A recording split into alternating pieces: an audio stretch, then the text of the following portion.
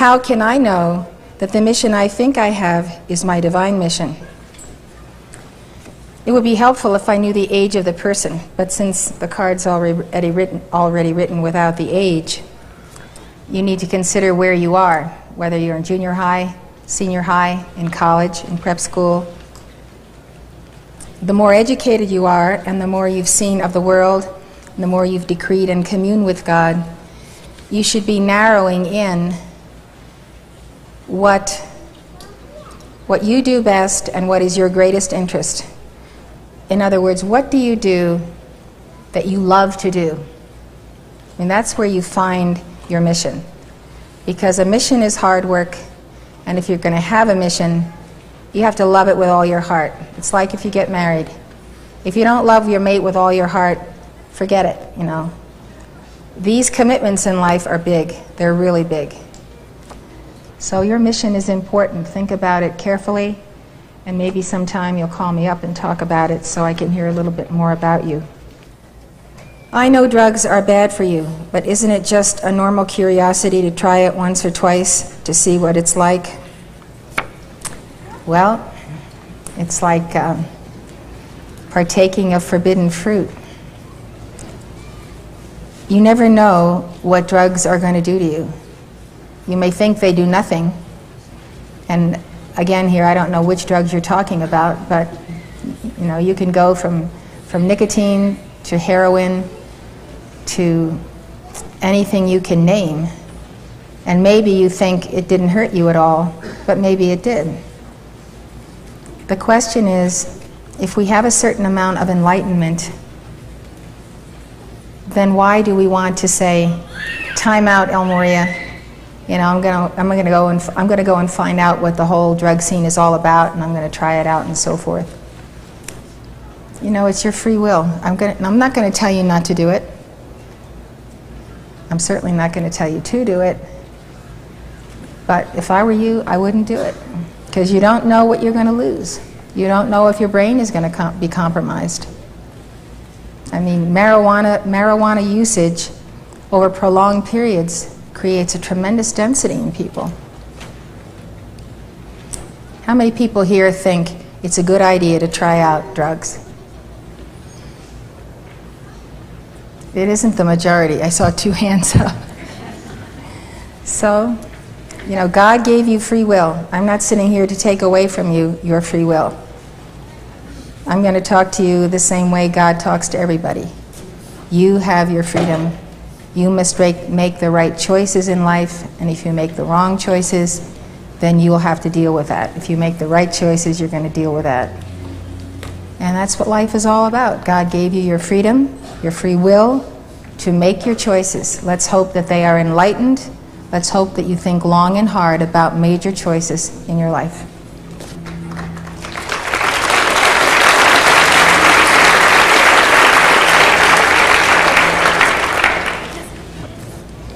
Why were Adam and Eve sent to be on the earth? What was their mission besides naming all the animals?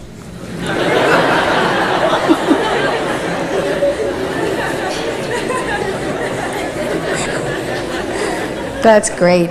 It's really great.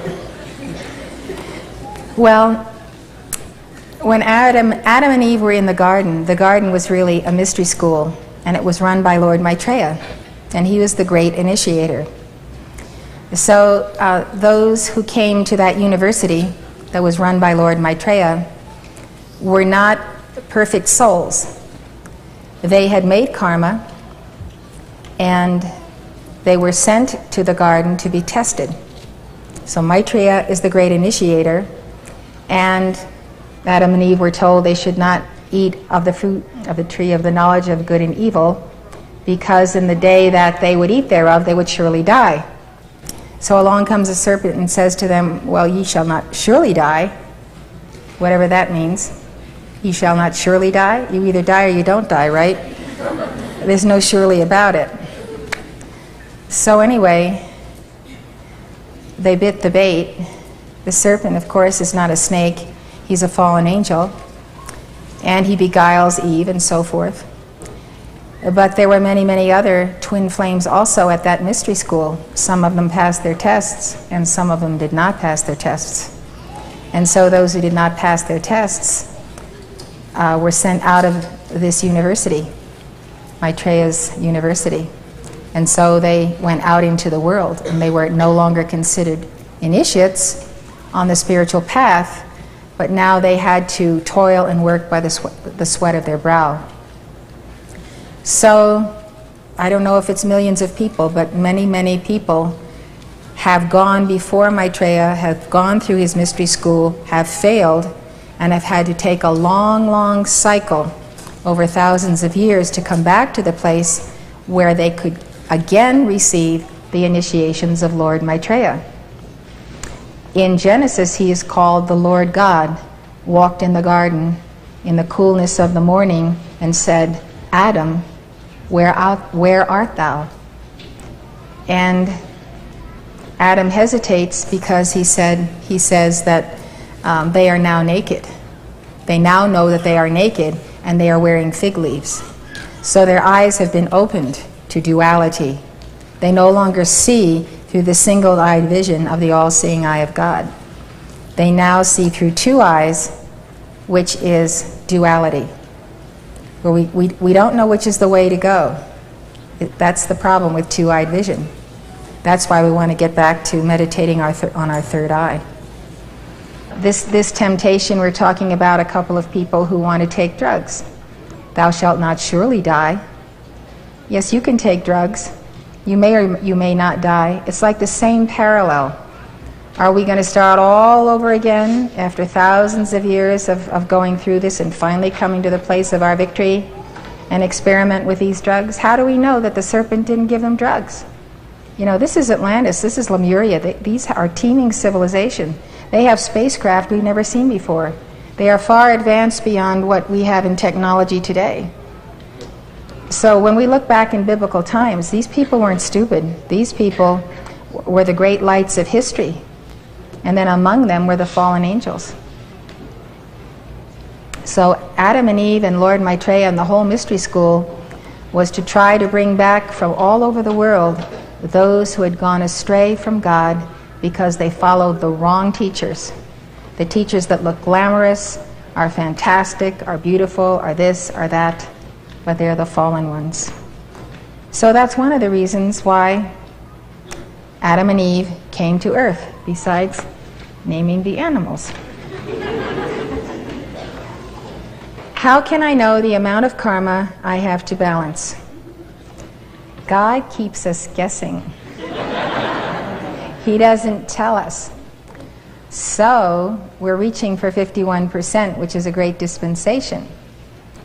But since we don't know when we're going to get there, we have to be very, very good and keep on doing good works to be sure that the needle of our inner clock doesn't fall back to 50 and 49 and 48, and pretty soon you're not going to make your ascension if you don't make sure you've got more karma balanced than you need to make your ascension. Like, work for the 51% and go for 52 and keep on going. You know, don't slacken just because you think, well, you know, now I've made my 51% and I'll be just fine thereafter. You ought to try making 100% and trying to keep it there. It's very difficult. It's very difficult to be absolutely perfect. And that's basically what you'd have to be if you had balanced 100% of your karma. And if you've done that, it would be a good time to make your ascension.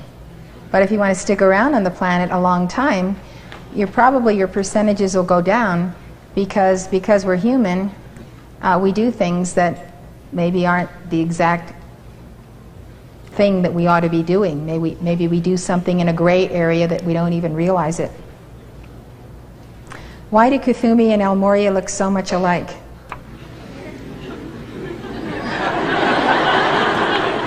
You think they look alike because they both have beards and long hair? How many think they look alike? Well, those portraits were taken in 1898.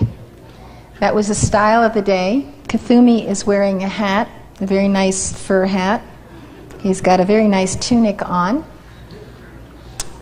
And El Moria has his turban. And I think they look very different. I think when you get to know people more, you know, they look different. Mother, could you please explain again the conserving of the sacred fire of the Kundalini? Naturally, when you are born, the sacred fire is rising on the altar of the spine. It has this beautiful ascending and descending pattern. And your whole body is nourished by that light, the organs are nourished, and you know, you have unlimited energy. You learn to crawl, you learn to creep, you learn to walk, and you go non-stop because this sacred fire is in you. You are endowed with it. And depending on your past lives, you may have a tremendous amount of light or lesser light. So naturally in the body, the Kundalini rises. But that doesn't mean to say all the sacred fire below the heart chakra goes to the heart chakra and above. There's a necessity for the balancing of the organs of the body so that the sacred fire reaches all of those organs on a regular basis. That's why exercise is important, yoga, meditation, right food. Everything we do to allow the light to flow in our body will extend our lives, stimulate our minds, give us greater intelligence, and so forth. So this raising and this up and down of the Kundalini is just the natural play of life in the form. We have Omega at the base, Alpha at the crown. So when you are focused, let's say, in your studies, your energy is centered, or ought to be centered, in the crown chakra, the third eye. That is where you are contacting the mind of God, the source of intelligence in the universe. And if you are very spiritually inclined and have momentums of spirituality from past lives, you also may see the masters. You may have a sense of their presence if you don't see them. And you feel a very high communion with God and nature. The throat chakra, there we sustain the sacred fire for its use as the power of the spoken word, because the worlds were framed by the word. So we call our sacred fire to the place where we need it. So we've talked about the stimulation of the crown chakra. You can do this through mantras to the 5 Dhyani Buddhas. And so you'll feel, if you continue to focus on that point of the crown, you start feeling a tingling, you feel an activation of the brain, you feel a greater stimulus of the mind of God. The third eye is not only for learning and thinking, but it is also for seeing. And within the third eye is that capacity to understand and use the 9 gifts of the Holy Spirit. The throat chakra, as we've said, is the empowerment, and the heart is the central sun of our being with its 12 petals. Then to the left of the heart, we have the secret chamber of the heart, where your threefold flame is sealed. Now our energies may move swiftly to the solar plexus in a case of fear, being threatened, some calamity is happening, and all of a sudden you don't even realize it, but your energies have rushed to that place of the sun, that place of, it's the body of desire and the body of emotions. So that's where your Kundalini may rest, because that is the burden that is upon your body. Let's say you're in meditation, or let's say you're listening to music that is conducive to entering higher planes of consciousness. You would be communing through your soul. Your seat of the soul chakra is beneath the level of conscious awareness. So what you learn through your soul comes from the subconscious mind. And very often the soul will say to you and give you a warning. You know, don't go here because there is danger here. How many of you have known that self-protective sense that somehow you feel you're in danger. Isn't it wonderful that God gives us this? We have this right inside of ourselves. There's suddenly that sense, something not right is happening. So that's the seat of the soul chakra, and when you acquaint yourself with that soul, it's like having a sixth sense. And that's what you get from the seat of the soul. We have 4 petals in the base of the spine chakra. Now when that sacred fire is consecrated to life, as I said, it is pulsating and it is rising. It does not remain there, but there is always a flow that is rising, even if it's small. So in the procreative process, if we have garnered our light, if we haven't squandered it in various ways, then when we procreate, we endow our offspring with a tremendous light that we have disciplined ourselves to have in our bodies, and that light goes into our offspring. People who misuse that light, who squander it, who spend it, then when they are ready to have children, they have not conserved the light to endow them with the light that they need to go out and conquer the world.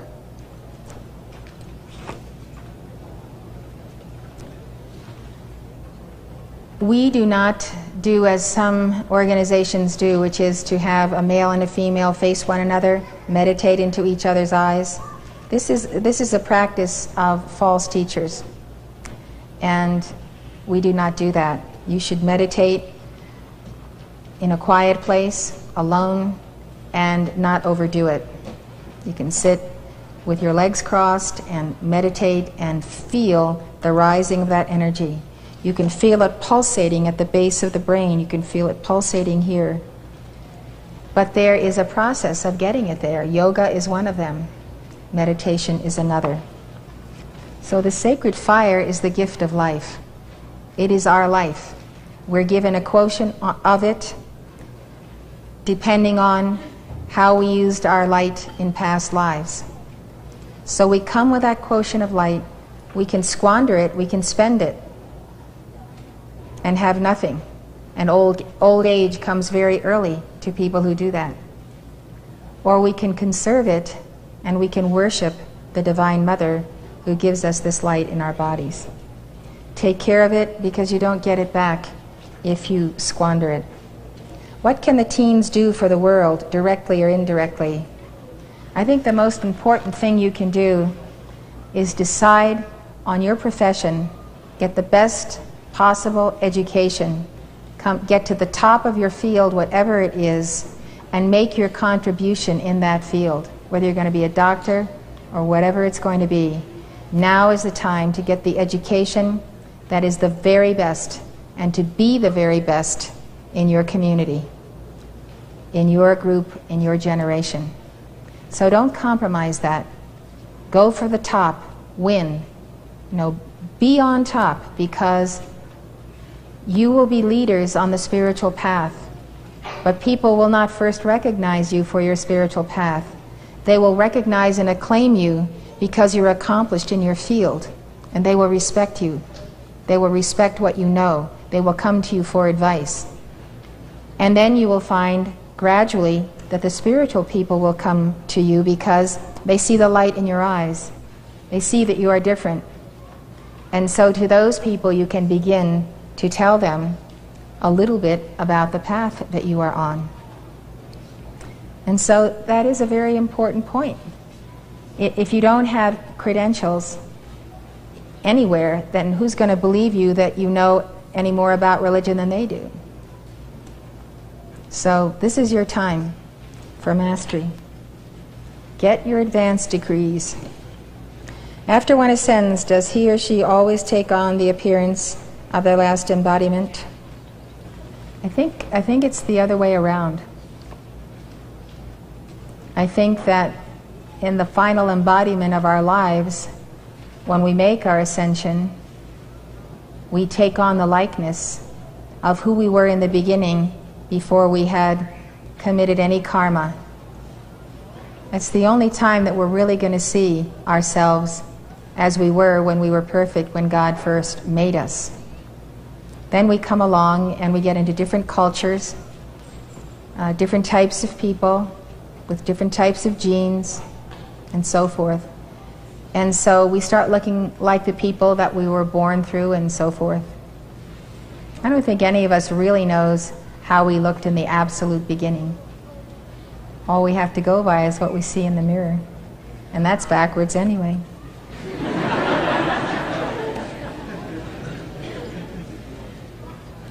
I know, but I don't know how to act. Can you tell me how to be? I can tell you a lot of about how to be. I think the first thing that you must practice is grace. Grace is a quality of the Holy Spirit. Be gracious to people, whether they're older or younger than you. Help older people, talk with older people, try to identify with their generation. Stop and just be gracious to people who are around you. If someone is near you, say something nice to them, even if you don't know them. You can always find something nice about anyone. You just need to look. And that is the beginning of a relationship. You open your heart through grace. It's like the song we sing, Amazing Grace. Grace is something absolutely wonderful.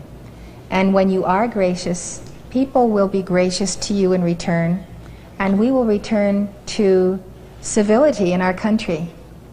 We won't talk to each other harshly. We won't have those put-downs. We won't ignore people. We won't make fun of them. And all of these things that hurt us deeply. So that's one part of knowing how to be. If you're always gracious, always kind and supportive and loving, that is the beginning of all manners, all etiquette, anything you can think of beyond that. There are basic rules of interaction: not interrupting people, not gossiping. There are all kinds of things like that that we know that we have to deal with. But if you put forward an open, compassionate heart and extend grace, people will love you, you will love them, you will have many friends. You will not say unkind words. You will always find something very special about someone that you can say. I admire you for this. But always be truthful. Never pretend. Never pretend. Always be honest. And you will find that you will learn how to interact with people all over the world. When I was 19, I worked at the United Nations, and I worked for the delegates' private photographer. So I had to meet all the delegates from around the world and present to them the proofs of their photographs so they could send them home and have them published in their newspapers and so forth. And so I learned to move among some of the most powerful people in the world at the United Nations, because I did this all day long for 3 months during a college co-op program. And I found that people are the same all over the world. They're just people. We don't have to look up at them as the high and the mighty. We don't have to bow and scrape. We don't have to condemn them. People are just plain people. And if you are gracious toward them, they will be gracious toward you. So it doesn't matter where you go. It is grace that will always be the answer. What shall I do now? What shall I say? What shall I not say? That's the beginning. The rest of it you can learn from very good books. But if you don't have love and grace, all the rest of it is kind of dry. Regarding relationships with the opposite sex, how does one tell the difference between infatuation and true love?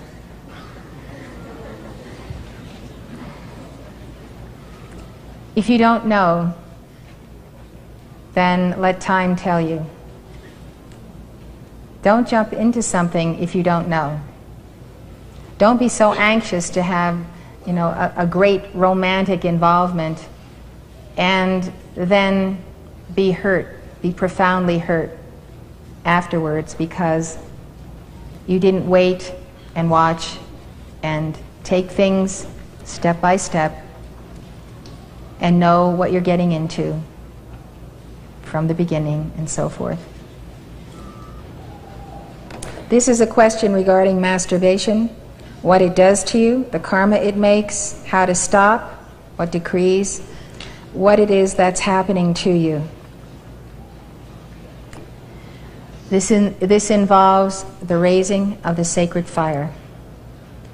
I think we know that masturbation can become addictive. We can get addicted to masturbating, which is a very sad situation. Because what it does, it allows you to squander your light and allow the entities to steal that light from you. I think the biggest problem that it does is that it's an addiction and you waste your light. So if you're going to break the habit, I would suggest that you get off red meat, you get off the sugars, you can do yoga, you can do exercise, you can do running, whatever athletic type of thing you like to do. But stay away from the dairy, the red meat, and too much sugar. What you eat has a large play in how you deal with a sacred fire and how you become the master of it. I'll give you an example. I will have been talking 12 days by the time I'm through here. And I do not touch dairy, except once in a while I have eggs, but I never eat any cheese, milk, dairy products. Because I do not do that, my voice continues to work for me. If I would begin eating those foods, I would have lost my voice already. I couldn't conduct this conference. So life has trade-offs. That's what I'm trying to tell you. Life has trade-offs. If I want to deliver the teachings of the masters at this conference, I have to give up something. And so I give it up because it's more important. So if you want to attain your ascension, weave your deathless solar body, you need all that sacred fire. You can't squander it. So what do? Maybe you have to jump in a cold shower. Maybe you have to go out running at night. Whatever you have to do, it's your body, and you are the rider, and it's the horse. Now you cannot let that body dominate you. You cannot let it. I can't let my body dominate me. I have things to do. I have to do them. Forget it. Don't tell me I can't do it. I'm doing this. And your body, you have to ride it. You're not going to wear this body when you go to heaven. And you can overcome this. This is one of these things that has just gone along in our culture, and it is multiplied and multiplied and multiplied, and doctors say it's good for you, and why not, and all this and all that.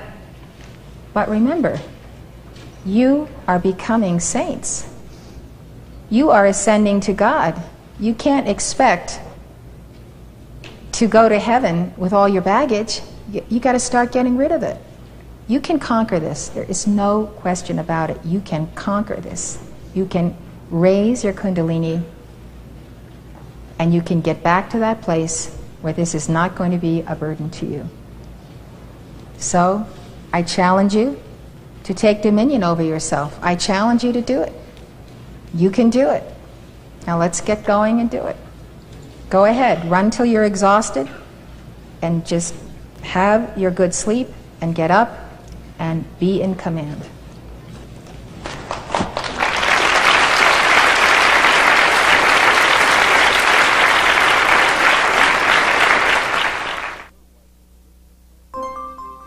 You're watching Elizabeth Clare Prophet, world-renowned author and founder of Summit University.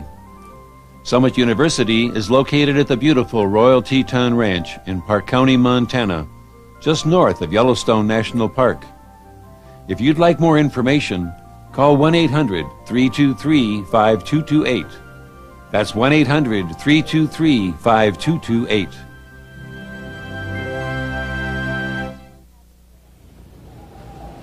What happens when the Holy Spirit enters your being? Does the Holy Spirit cause people to convulse on the floor as often occurs in a Pentecostal movement? No. The Holy Spirit does not cause people to roll on the floor as the Pentecostals do. And I want to tell you that I have compassion for the Pentecostals because they think they are receiving the Holy Spirit. But they are not, because they do not have the protection. So people think that if they sing and call for the Holy Spirit and raise their hands and maybe they say the Lord's Prayer and other things, but they have not established their protection. And you have to have a circle of protection when you are calling upon the Holy Spirit. I remember that when I was teaching about the Christian religion, that I took my students to a church in Colorado, where we were having our SU there at that time. And I took them to a church so that they could see the church in that town where they did exactly this. They prayed and they received the Holy Spirit. So the pastor invited us to make a circle, and before I knew it, this man had his palm on my third eye, and the pain that went through me was like an absolute knife. It took me at least a week to get rid of this energy, which was not of God, but of the demons. I mean, through the hand of this person was transmitted demons to me, and it's like I almost fell on the floor. And I could not get rid of that pain, night or day. And so I did my decrees, and did my decrees, and did my decrees. So I know firsthand, and I see it on television. And of course, there's a lot of charlatans on television, and there's a lot of good and holy people in this world also. And I don't minimize that.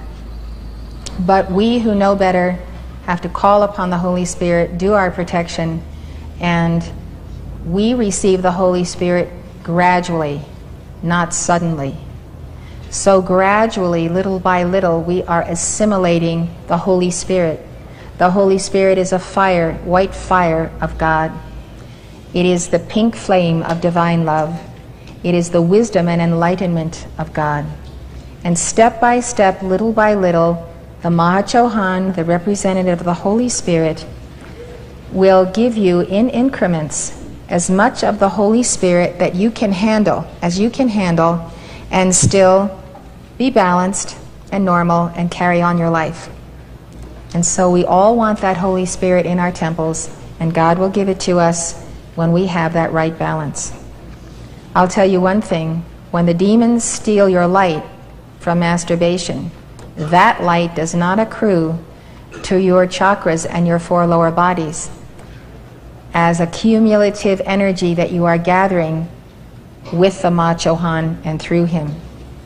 So that's what it does. It prevents you from having that full light that belongs to you. That light is being stolen. The light is being stolen when you masturbate. How can we know the will of God for our life? Please help with suggestions to ease the struggle and surrender.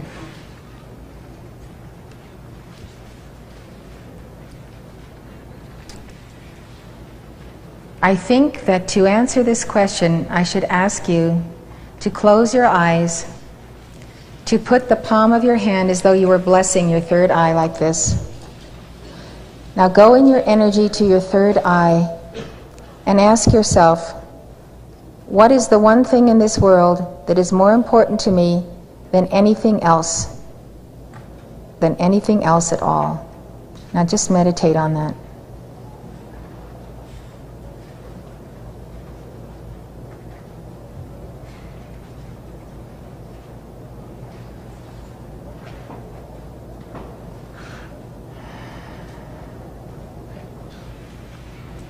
Does something definite come into your mind? Some of you will probably say yes, and some may say no. I'm asking you to do this because when God called me to be a messenger, and Mark Prophet and El Moria took me on as their Chela, El Moria said, and Mark said, that Mark would not be an embodiment for very long. Perhaps the most 3 years.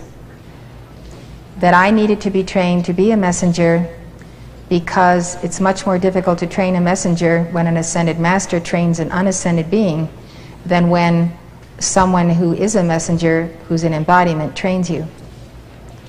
So El Morya trained me through Mark Prophet. Now when I realized in what poor health Mark was, it became the all-consuming goal of my life to pass my tests so that the Darjeeling Council would have a messenger if and when Mark Prophet left this world. As it was, I changed his diet for him, and he lived 12 years when he was expected to only live 3, which gave us the opportunity to have 4 children, which we never would have had. So that was a great blessing. El Morya also showed me the future, the world, where the world was going, and how it's very possible that great darkness could cover the world before great light would come again toward the end of this century and beyond. And so I pondered this because El Morya said there wasn't anyone else available to take this training. And I had this training when I was Catherine of Siena. God dictated to me his dialogues, which you can read in the book, The Dialogues of Catherine of Siena. And also as an Oracle of Delphi under Pallas Athena, and in similar roles on Atlantis, I have been an instrument. And so I had a lot of momentum on being a messenger. It just didn't start in this life. So El Morya gave me this panorama of what could happen in this world. And I knew, as they had told me, that there just wasn't anyone else that could be trained in so short a time. So at that moment, it was like me putting my hand on my forehead, as I just asked you to do, and focusing on what is the one most important thing I can do in this life to help mankind and help the world. Well, the answer was right before me. I had just been told, there is no one else for this job. You are it, or we will not have a messenger until one comes along decades from now. So it was the all-consuming joy of my life to do this, and it still is, because we must have the light coming through the mouth of the masters. The masters bring down stupendous light. They pour it not only through me, but through you. And when you get that light, you are being raised. You are moving toward your ascension. That light at every conference you come to is a gift. So who could make any other choice?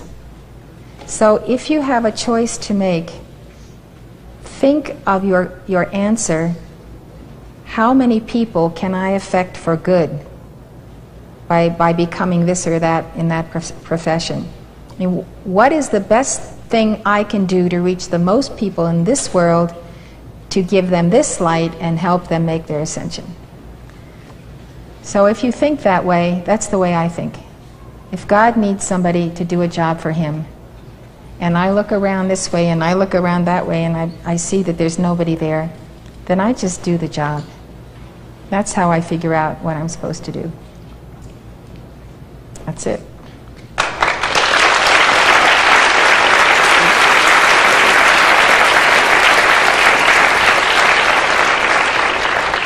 Please explain the difference between receiving the 7 gifts of the Holy Spirit, or any thereof, and receiving the Christ consciousness at 33. What does it mean to be Christed? Thank you.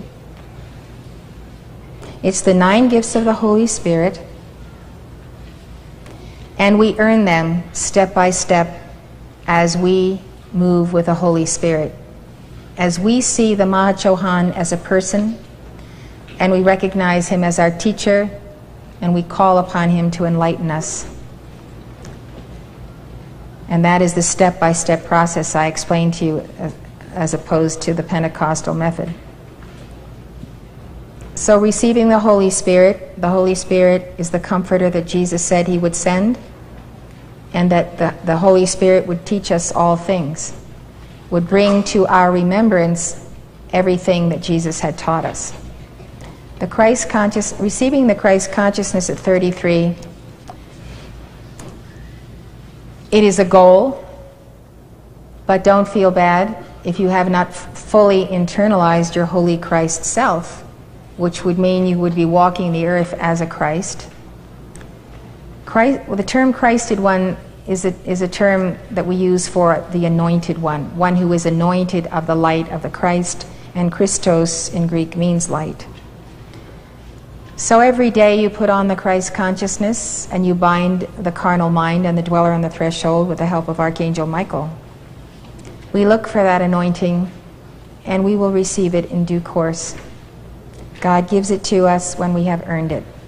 If we haven't earned it, He keeps us going, gives us tasks and assignments until we finally are capable of receiving the Christ consciousness or the gifts of the Holy Spirit, and we will not compromise them. We will not lose them. We have to prove our trust in God.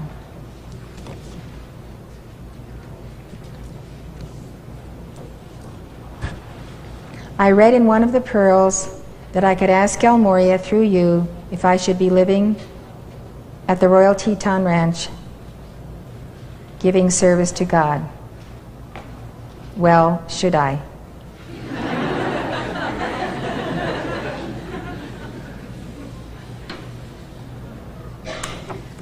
You should go to your heart of hearts and say, is this what I really want to do? Is this my deep inner longing to serve at the Royal Teton Ranch, to serve El Moria, to be his Chila here? Ask yourself the question, try on the shoes. Try on the shoes, see how they fit. You have to determine if this is your place. You have free will, remember. We have free will. I am not going to tell you whether or not you should be here, but if you are in perpetual not knowing which way to go,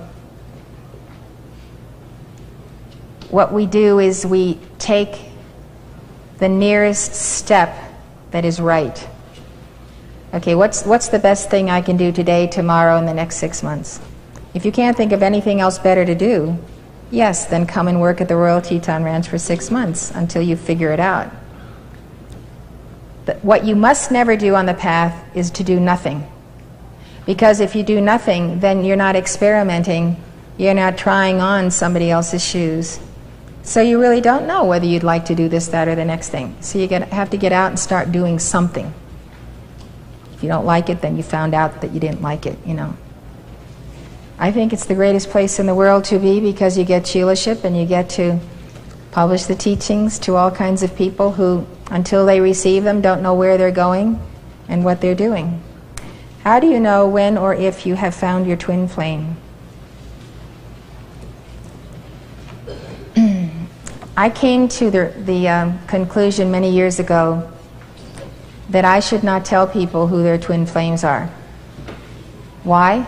Because if they didn't recognize each other, then why should I be telling them that they're twin flames? It didn't make any sense, right? If you don't even know your twin flame when you find your twin flame, don't you think you should know your twin flame when you find them? You have to have somebody else to tell you, oh, this is your twin flame. You know, how do you do? I'd like to introduce you. So I said, no more of this. I'm not going to tell people who's their twin flame. So if you want to call to El Moria or the Ma Chohan to bring you to your twin flame, you can write a letter to the masters, you can write a letter to Linello, you can write it every night and burn it until you have your answer. And the answer may not be a direct voice from Linello, but all of a sudden, deep within your being, you are sensing that you're nearer to your twin flame than you thought you were. And you may have a calm peace about that one. He or she may be an ascended master. But I think it's a very private thing to seek and find your twin flame. The best way to identify your twin flame is really to identify yourself in God. And when you mirror God, that mirror of God will also mirror back to you your twin flame. If we have a lot of karmic baggage, we might be far apart from our twin flame. So we get rid of the baggage of our psychology, and then we realize that yes, so-and-so is our twin flame.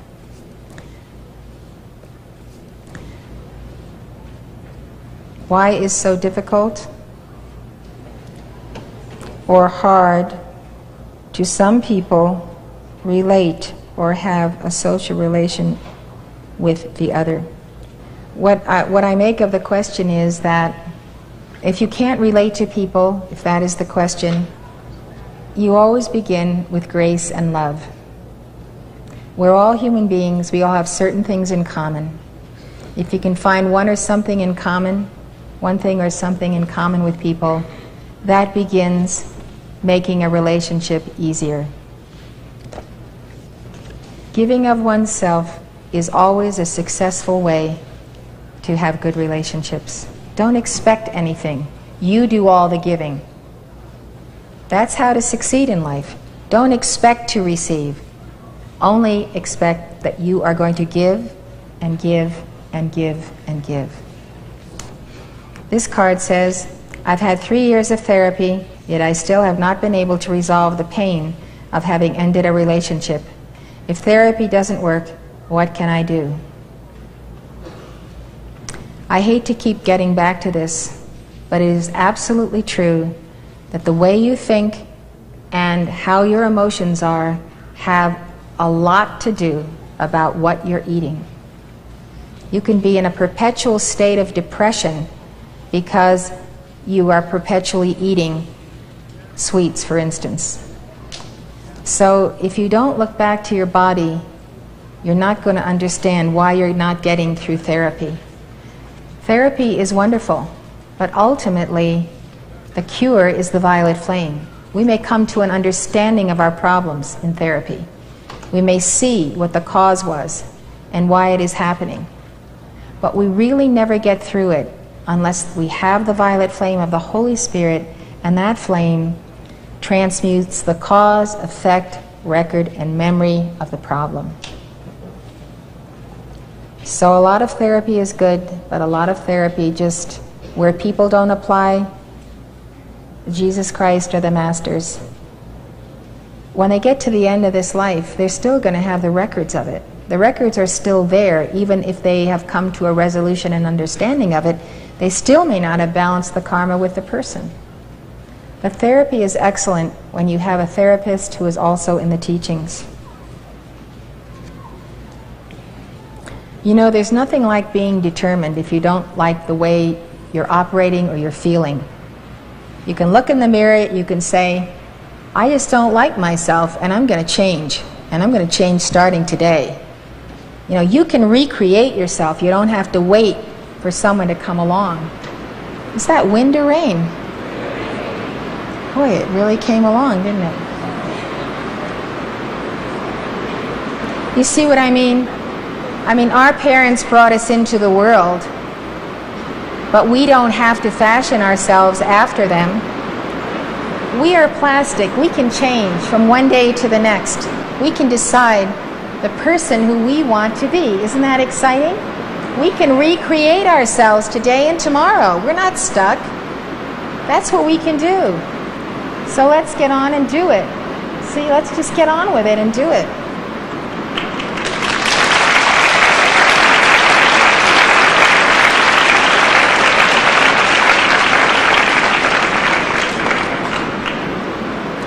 If my parents on their deathbed ask me to renounce the Masters, what should I do?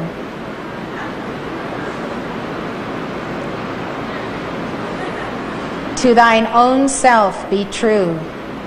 Your parents have lived their lives. They cannot haunt you thereafter because you had to promise to them that you would renounce the Masters. A parent cannot inflict this upon their child. You have free will to follow the path. If you can say something to them like, I will always confess that Jesus Christ is my Lord, and that makes them happy, and it's also true, and that's fine. But you can't make a promise like that when you know that you will not fulfill it. And especially at the deathbed, one must be truthful.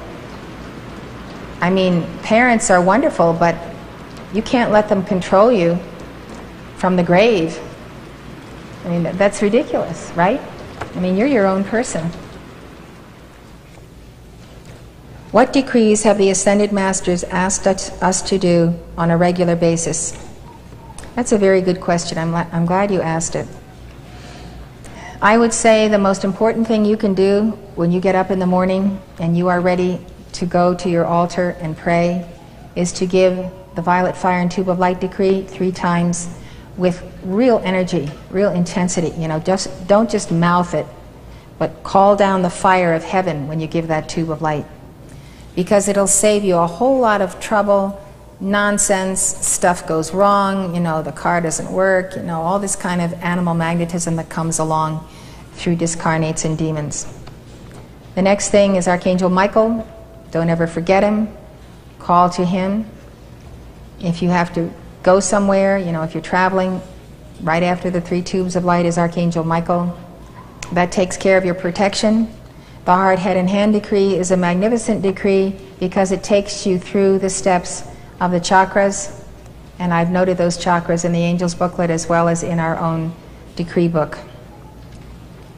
The Violet Flame is important. The earlier you do it, the better, because you're transmuting the karma of the day. I think most of you know that your angel comes at dawn and deposits on your doorstep the karma of the day. You all know that, right? No? Yes? Okay, well, we know it now, right? Okay, so every morning the karma of that you're going to deal with that day is sitting on your doorstep. So that's at dawn, and so in the summer it could be much earlier than later, but 5 o'clock is a good time to get through with that karma of the day. God gives us a little bit of karma each day so that by the time we reach the end of our lives, we have balanced it systematically. So we pick up that satchel of karma and we do 15 minutes of Violet Flame. But this is intense. This is the fiat type stuff. You're standing up, you're charging, you're calling to God. You know, it's not passive. Don't ever be passive with God. God doesn't like lukewarm people. You know, you really have to be a charger, and then God has respect for you. Did you know that? It says that in the Bible a few places, that God had respect for some of the great people of the Bible. So the Violet Flame decree, 15 minutes. You know, we've been given the dispensation that it's multiplied, so it counts for more than 15 minutes. And when you feel kind of you've reached an equilibrium, you kind of have the sense that in that Violet Flame session you have covered the day, or you have a sense that even if you're not an astrologer, things look pretty bleak today, I better give a little extra Violet Flame because I think I'm going to encounter a lot of challenges. It just feels like that kind of a day, you know. You know how it is when you get up in the morning, you're going to charge, and then everything comes between you and what you were going to do that day. This is how you get rid of it early, and you just slice right through, just like the sword, you know. Just go right through your day. At the end of it, you've done everything, a checklist, you know, it's all done. And then at night, you make your calls to go to the retreats. Don't ever fail to do that, because an archangel's waiting to take you. Angels come along, and you are going to learn a lot in the retreats. You go out with Archangel Michael, you see how the angels wage war against the fallen angels. One of the reasons that I watch the news the last thing at night is so that I can get in bed, go to sleep, and go out and help the angels deal with what I've just seen on the news or in the newspapers. It's really good to keep on top of things that way. You feel like you're really part of the action when you know what's happening and you know what you can do about it. So I think that is going to conclude our session for this evening. It's been wonderful being with you.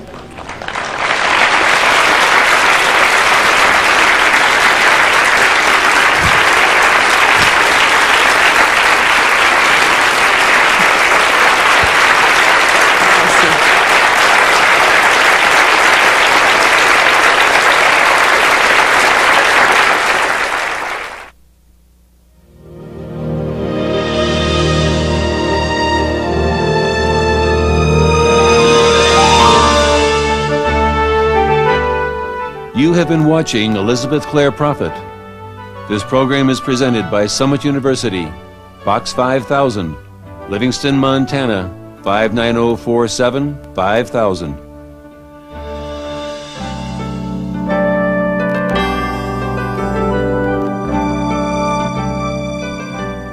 For free information on personal growth and spirituality, call 1-800-323-5228.